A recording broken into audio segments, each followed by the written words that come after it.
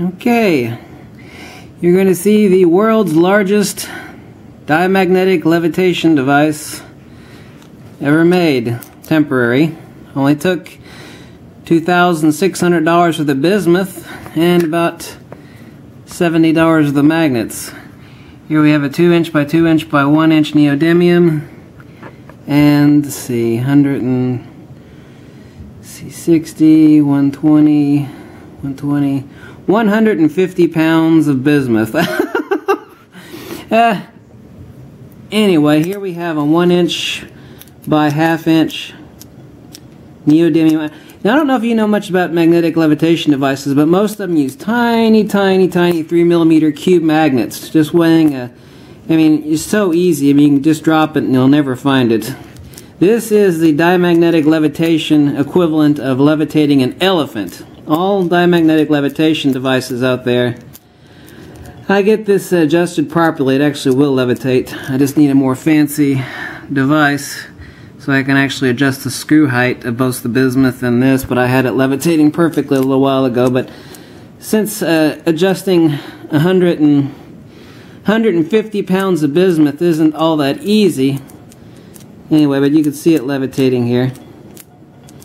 But this is the diamagnetic equivalent of levitating an elephant.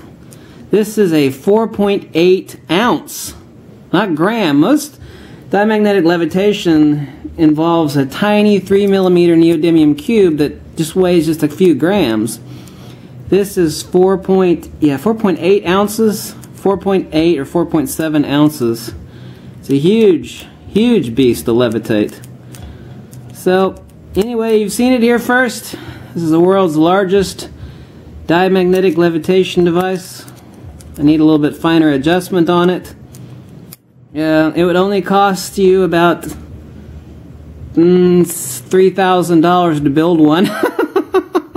And since bismuth has skyrocketed, it'll cost you more now. Anyway, yeah, now it's stuck to the top. Getting it perfectly adjusted is hard because you're dealing with well over 100 pounds of insanely heavy bismuth. Anyway, you can actually say you've seen the world's largest diamagnetic levitation device. I did have it levitating perfectly a little bit ago, but as you can see right now, I do not have a fine adjustment device for levitating setting my lifter magnet. But it's a first. This is kind of going overboard. What does it take? It only takes 140 pounds of bismuth at about $2,700 of the bismuth, depending on the current price.